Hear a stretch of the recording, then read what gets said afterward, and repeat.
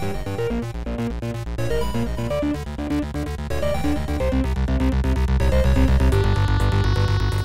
and welcome to another maximum power up video. I'm Arron, the new guy. Got a few pickups and unboxing today of the new Metroid. Before we get on with that, I just want to say thanks to Paul and Phil for letting me come aboard. Doing some tweaks to the videos, as you've probably seen. It's been fun learning how to use Adobe, Photoshop and Premiere. Yeah, so I hope you're enjoying it so far. So let's crack on, shall we? So first up, obviously I just said the unboxing of this. The new Metroid on 3DS, Samus Returns, the Legacy Edition. So let's see what's inside, shall we? So first off, we have got, what is this? A little box with the Samus S on it. As you can see, I haven't opened any of this. I've been saving it for the video. Played a bit of it last night. Very good so far. So if you haven't got it, I recommend it. So you can see, a little S, nice little box. We've got a nice little pin badge. You can see that. Very smart. Take it out, have a look.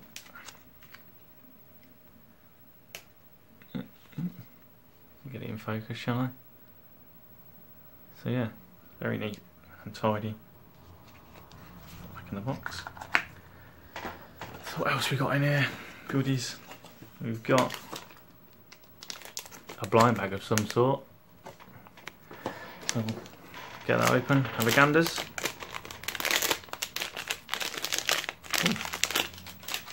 We've got a morph ball keyring. Very nice indeed. Well, I've got enough keyrings, so I'll probably just keep it on the side, to be honest. We've got, looks like an art book. So you got the original Game Boy artwork there, and on the other side we've got the new artwork. Have a quick click through and have a look, see what's in there. So you got some original artwork by the looks of it. Some nice pictures in here actually. Flick through a bit more. The Metroids. A few other enemies. And then the book flips over. And you got the newer stuff, as you can see. What else have we got? Oh. Samus. So yeah, very nice. Very nice indeed. Next, in the bag of goodies, we've got obviously the game itself. Oh, sorry, not the camera there. The game itself. Obviously it's not in there at the minute because I'm playing it. But what? No. I did hear you could swap the sleeve around, but not on this one. Weird, I'll have to have a look into that. Put that down there. Next we've got the steelbook case, which is pretty cool actually. It's shaped like an original Game Boy cartridge. Sorry for the reflection there, that's better. So that's nice. We've got the scrolls. So, it's empty. Next up, we've got a CD with the tracks on it. Sorry for the reflection there. I'm doing this at night, so I've got all the lights on. And all the songs, I don't think it's going to pick them up, to be honest. But there is 25 tracks on there from all the different Metroid games. So yeah, decent. I'll have to give that a listen. And last of all, we've got what appears to be a code for the original game from the 3DS shop. Which is a nice little touch because I've never played the original. And it turns into a poster. So yeah, not bad at all. Right, moving on to pickups. So I've got a few PlayStation games here. So if you don't like PlayStation, sorry. I have got an N64 one at the end though, which is one I've been waiting for a long time. So stick around for that. So first of all, we've got a bit of a classic PlayStation game. Probably one of my favourites actually on the PS1. And it is Driver. Great game. Great game. Got this in CX, as you can see, £2. Couldn't ignore it at that. So yeah, decent game. Didn't really like it when they changed it in number 2, started the on-foot sections. Felt it went a bit too GTA style. Well, for me, preferred the driver, obviously. Name of the game. Should have left it at that.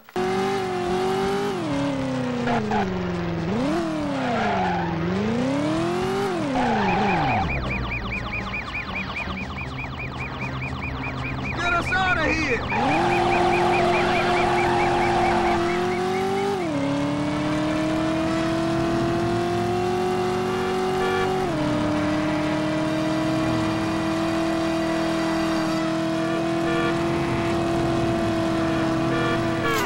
Next we've got a bit of an obscure one. I've heard of the TV show, I never knew there was a game, but it was in a charity shop, 99p, couldn't ignore it. It is World's Scariest Police Chases. Now, I've had a quick go on it, as you'll see, because I'm going to put gameplay on this video, and it couldn't be any more American. Literally chasing cars, if they don't pull over, shoot them. Simple as that, really. So, I don't know what else to say. It's quite fun. If you haven't tried it and you can find it for £1, give it a go. For the 502, over. Unit 1, proceed with caution.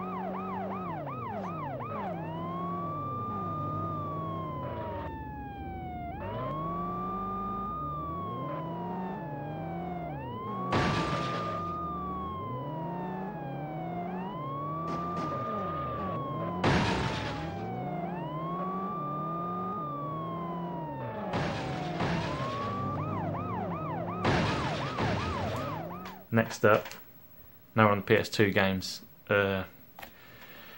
This game was one of me and my brother's favourites. Used to play it a lot on co-op. Quite realistic, I thought at the time, and it is the first Sniper Elite.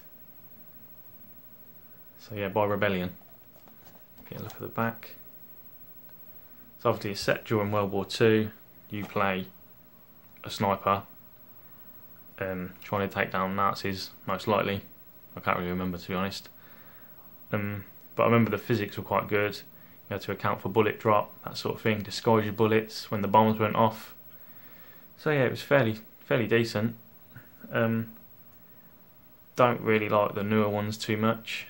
I thought they were a bit crap, to be honest. I think they went away from the realism a little bit. Went a bit more too Call of Duty for me. But yeah, again, 99p, sorry for the glare, so I couldn't ignore it, decent game.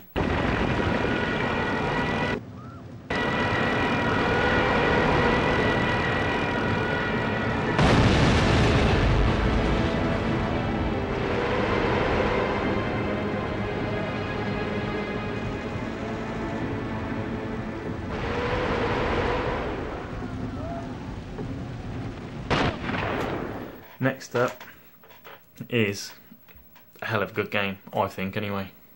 It is the first Max Payne. So yeah, again, £1. I'm not going to leave this for £1. Box is a bit broke here, if you can see, but everything's inside. So yeah. So yeah, reason I bought this game originally, when it came out on the PS2, the bullet time sold me really. Excellent feature. Obviously at the time, when did this come out? 2001, so Matrix was big news. Bullet time, slow-mo, everyone loved it. Story's good. His family gets murdered by a couple of crackheads, so he goes on the hunt for the dealer. As far yeah, he goes on the hunt for a dealer, and you just kick ass and shoot everyone. What more do you want from a game? So yeah, Max Payne, the first one. I think I've played 2. I can't really remember much of number 2, to be honest. 3 is really good. Got it on the PC, on Steam. So yeah, decent game. Again, £1. I'm not leaving it behind for £1.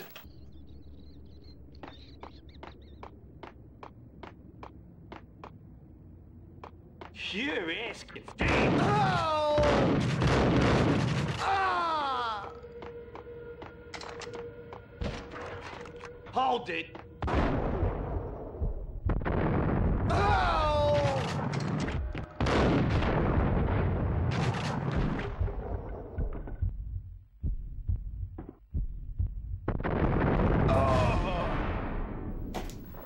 Next one, another PS2 game. I think the rest are PS2 games apart from the N64 game, so apologies for that if you don't like PlayStation. Probably one of the better racing games on the PS2. Again, 99p, charity shop find. I've been finding charity shops at the minute, there's a lot of PlayStation games. Usually it's crap FIFA this, FIFA that, Pro Evo, manager games, rubbish. But just lately I've been finding a lot of PlayStation games, the odd original Xbox game, but I haven't got an OG Xbox, so I'll just leave them there, someone else can have them. But it is Burnout 2, Point of Impact. Look at the back. Sorry if you can't see it, I don't know if the camera's picking it up very well. Again, everything's in there. Can't really argue with that for £1. Played a lot of this game when it came out originally. Again, what are we saying? 2002. Forever. Remember, I think it had the crash junctions on this one, if I remember right. I'll have to play it again and find out, but the damage was really good on it. Damage model for what it was at the time, and the racing was good. Yeah, spent a hell of a lot of time just smashing cars up, which was really good. So again, yeah, 99p, not getting left behind.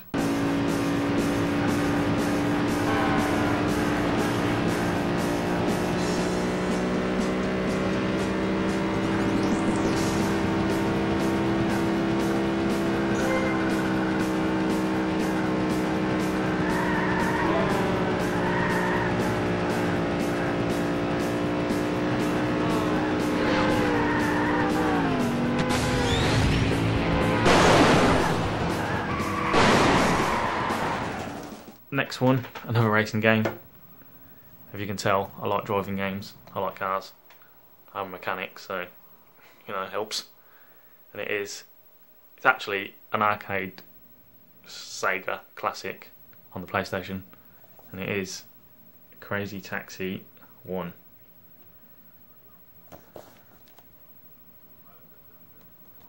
And again, complete. What more can you ask for, really? 99p. Never had this on the PlayStation 2 originally. I had the GameCube version. Played it a lot. Love this game. Love the arcade game. I remember used to go to the pub after football when I was younger. I'd always be having to go on this if it was there. But yeah, hell of a lot of fun. Pick up and play it. 10 minutes, 5 minutes, whatever you want really. Yeah, the soundtrack was good. Offspring soundtrack on there. Good tunes, good game. Again, £1. Go up the hill! Okay, hang on. Wow! Go straight! Yeah, I got it. Yeah!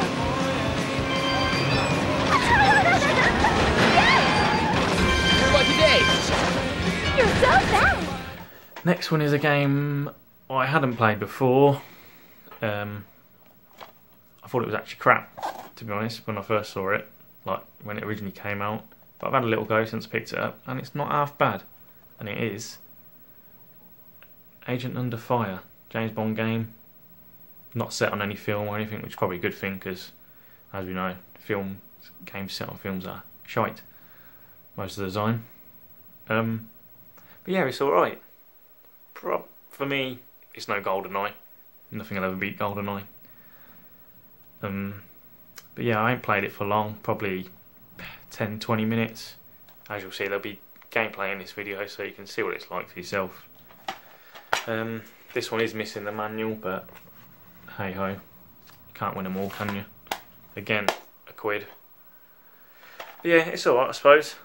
The played a bit of the first mission, as you can probably see on the video. Got a lot of gadgets and stuff to use. The shooting's quite good, the guns feel nice. But yeah, again, not GoldenEye. Careful, 007. They may know you're inside. Hit the deck! Fireworks.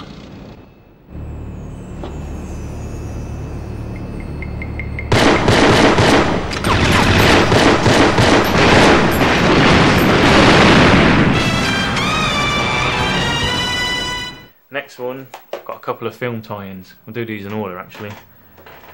Hack and slash game. Played a lot of this with my brother originally when it came out. Loved the film. I think it's the best one. Great co-op game for me. Great film trilogy as well, and it is Lord of the Rings, The Two Towers. So yeah, again, £1. Manual, everything. Disc. Platinum edition, yeah, but so what. Really good game, hack and slash. I know Paul said on the podcast he doesn't like these ones, he prefers the Third Age. Yeah, I played a little bit of it. More my brother played it than me. I'm more of a fan of these ones, just kill everything on screen. So yeah, 2-player, it's really good. Obviously, you work your way through the movie. Actually a decent tie-in of the film. I thought it represented the film quite well. Fighting's good. Upgrade your character, unlock moves, that sort of thing. So yeah, it's decent, to be honest. Again, £1. Defend yourself, sire! There are too many! You must defend!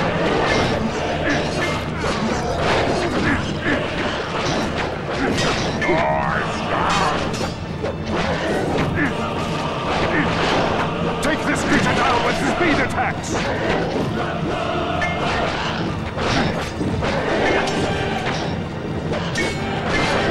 Speed attacks will overcome this one. The next one, I can't believe I found this actually. Well, I say, it's just weird after picking up the other one, but it is Return of the King, which is basically the same game, but the third film. I don't think it's as good as Two Towers version myself. Return of the King film is good. Two Towers is the best for me. Again, complete. £1. Like charity shops, you have the odd, like you go in a lot of them round here are just drained of everything. I've noticed a few have started outpricing or overpricing, should I say, above CX and eBay. I don't know what they're playing at. I don't know where they're getting their prices from. But yeah, again, for £1, it's basically the same as the other one, but a new skin. So yeah, hack and slash, good co-op, decent game. Yeah, if you like Lord of the Rings, get it. Our city! Maybe your best defense again.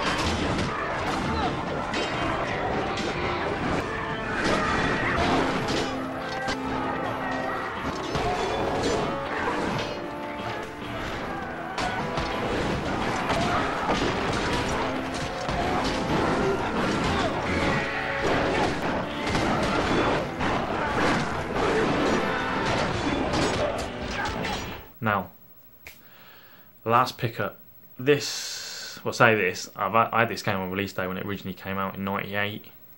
I've had every version of it: Japanese, PAL, 3DS version. I've been looking for this version of it for a little while. Seen a few pop up on eBay, but they're mostly buy now and in America, and silly prices. Delivery from America at the minute is just crap. Obviously, probably Brexit, because everyone blames that. So yeah, I'm trying not to order things from America because the price is just crazy. So I have this set on eBay search, so if then there's a new one come up, I'll get a notification, get on there, have a look. And like I say, this version, I never see it on an auction. It's always buy it now, silly price. But I saw it on there, I'm going to watch it. And I noticed whoever put it on there was a bit daft, because he set it to finish at 11:30, like during the day, work day. So that was always a bit silly. So I put what I wanted to pay at the time, I put my maximum bid in, and I got it for less than my maximum bid. So I'm very, very happy with that, because I had an unboxed version of this, just the cartridge and the manual, and I sold them and basically made my money back just on the cartridge and the manual. And it is the best game on the N64, one of the best games ever. Legend of Zelda Ocarina of Time American Collector's Edition, with the, you can't really see it, the metallic gold box. Absolutely amazing, and it's actually partially sealed still. The end of it's been cut off. I don't know if you can't really see, just so someone can get their way in the box. But you can sort of see there where it's shining. The cellophane's still on it. Get it out, have a look. But yeah, love this game. My most favourite game ever. I know people don't like it, think it hasn't aged well, or say Wind Waker's better, Skyward Sword's better. Not for me. This is the daddy of Zelda games for me. As you can see, can't really see the shine on it. It's very nice, very, very nice. I'm well chuffed picking this up. But yeah, love Ocarina of Time. Obviously got it when I was little. Well, say little, teenager when it came out originally, 1998. Yeah, love this game. Try and play it once a year if I can. Obviously, the more I play it, the faster I go through it, which is a bit silly, but still, can't help not playing it. And again, it's just amazing. We'll have a quick look inside. Show you the cartridge and the manual. So you got, a little leaflet for Nintendo Power, and some, I don't know if you're going to see them because the camera probably isn't going to pick them up. Some little figurines down here, and then you got the Nintendo Power guide. Got your little, got an order form on there. So for bits on the back, got hoodies, hats. Sorry, I know you can't see it very well. It's a bit crap. Figures again. Is that a CD? Yeah, the soundtrack. And what is that at the bottom? It is a case for your N64. So if you can't see it very well. So that's a little leaflet in there. Obviously you got your epilepsy warning. Manual. Nice gold manual. American version obviously. With the Nintendo Authorised Repairs Centre on there. I think they're still going actually. Probably. Have a quick flick. Yeah. God, I wish they'd bring manuals back with stuff like that inside, because that just looks quality. Love the Ocarina artwork. Very, very nice. So yeah, as you got different weapons. Sorry, I'm trying not to blur it out. Look an idiot. Tunics, shields, your boots. So yeah. Oh, I better show the cartridge actually, shouldn't I? A gold cartridge. Very swanky. Majora's Mask had a gold cartridge. Obviously the original version, well the standard version is grey. I can't remember if there was a Power Gold cartridge or not. I really don't remember, to be honest. So yeah, that's Zelda Ocarina of Time. Best game ever. Heard it here. So that is everything, really. One more thing. Just grab it. Obviously, because I was getting the Samus edition, I had the old 3DS XL. was a bit worried it might lag a bit because I know it's underpowered compared to the new one. Like some of the SNES games don't run off the eShop because it hasn't got the power. So I wanted a new one. Was going to buy a new 3DS XL. I looked at the SNES version, but I did not want to pay £180 for a 3DS, which will be probably obsolete in 6 months to a year anyway because of the Switch. So I went down the 2DS XL alley, and I have to say I'm very impressed with it because I didn't use the 3D anyway because it gives me headaches. Because you have it on, you get it the slightest wrong angle and it just looks crap. So yeah, you can see me also. So yeah, I'm quite impressed with that actually. The screen's nice, same size as the normal 3DS screens, obviously without the 3D. So yeah, it's very nice. So that is it. Before I go, I just want to give a plug to the podcast. By the time this video goes out, the PS2 one will be out with Paul and Chris revisiting it. So if you haven't listened to it, go listen to it. There'll be a link down below. So yeah, go listen to it. If you enjoyed the video, thumbs up, subscribe, and we'll see you next time. I don't know what I'm doing with my thumbs. Bye.